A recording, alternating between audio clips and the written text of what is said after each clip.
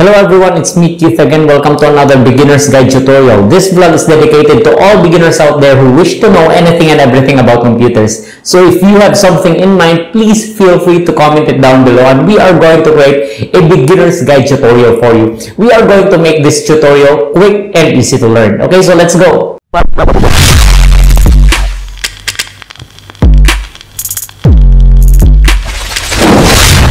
Okay, now we are going to learn about pivot tables in Excel.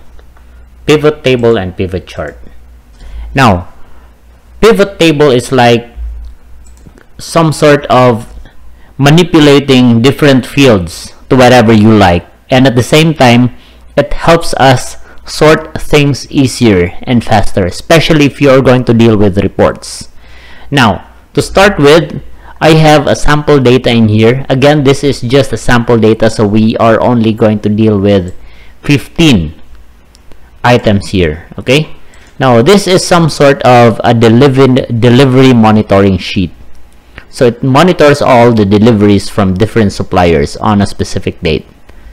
Now, to insert a pivot table, all we need to do is just to highlight the whole table itself, then go to insert, then choose pivot table. Afterwards, we are just going to click on OK on this new panel right here, or new window. There. As you have noticed, you will be seeing the blueprint of our pivot table and the pivot table fields. Now, once you have accidentally clicked on this area right here, the pivot table fields will be hidden. So to restore it, just click on our blueprint. There you go. Now if you have simply closed it right here, and when you click on the blueprint it will not appear, so it's like it's somewhere in here under pivot table tools, pivot table analyze. Be sure that you have clicked on this area right here, then choose field list. There you go. Next is we are going to create or sort things out. So this is a new sheet. Now the previous sheet that we have just opened a while ago is this one. Okay, so they're just in there side by side. So going here, we have a couple of instructions. So we are going to deal with sorting first. Okay, sorting. So first is we are going to drag category to the filters field. So this is category right here. I'm just going to drag this one to the filters field over here. There. Up next is drag delivery date to the columns field. Delivery date, yeah, over here to the columns field. It will create automatically a new field right here. Okay, it's month, so just leave it that way.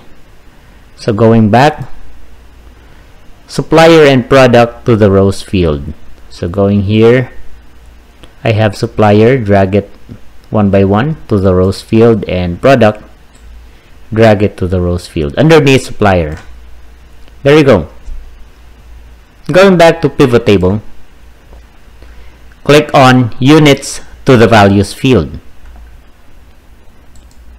So we have unit here, units is there, but in here we just type unit. There you go.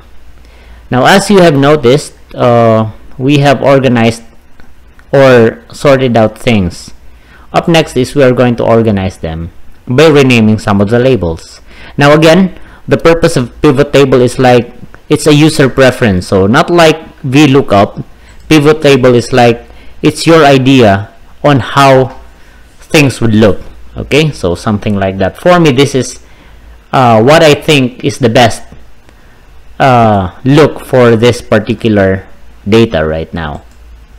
Now rename row labels to suppliers monitoring. So I have row labels in here, so I'm just going to name this one as suppliers monitoring.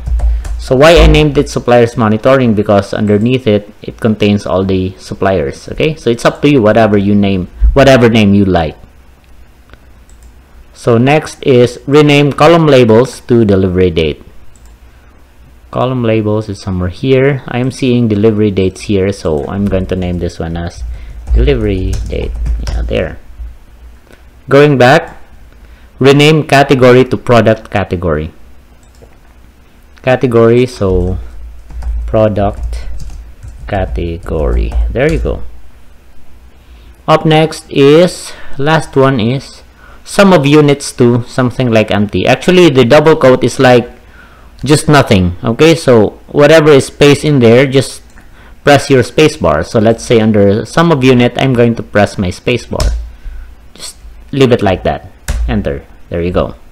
Now what's going to happen is like if your boss is going to ask you to print a report about the deliveries of a particular product category. Let's say, hey Keith, can you print the office equipment deliveries that we have? So I'm just going to click on office equipment, then click OK.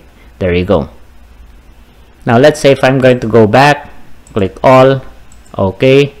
So let's say my boss is going to ask me, hey Keith, can you please print all the deliveries coming from a particular supplier or certain supplier named Electroworld?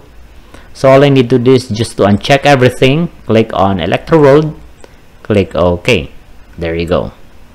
Same thing, going back, if you wish to print a certain delivery date, you can just click on the delivery date monitoring, uncheck everything. Let's say I'm going to print all the deliveries for December. I'm just going to type DEC, which is some sort of an identifier for December. That's it.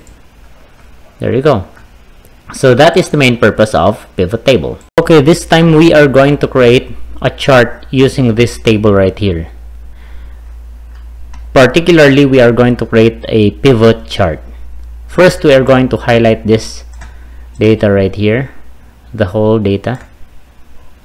Then click on Insert, then choose Pivot Chart. Click OK. It will create a new sheet right here containing pivot table and pivot chart. So all you need to do is just to drag whatever is necessary that you wish to show. So for example, for me, here's the trick, guys, so that it would be easier for you to identify. Be sure that the unit or an area of your table that has numbers must be placed under values. So just like me, I'm going to place it here. So that's the units. Okay. Then maybe the product category, or this one, will be under filters. Then supplier might be on the axis. Okay, that would be great. Then same thing with the product of each supplier, maybe underneath it. That will do. Okay, now we already have created a chart. Now if you wish to change how the chart would look, it's over here, design. Then we have a couple of designs here, whatever you like.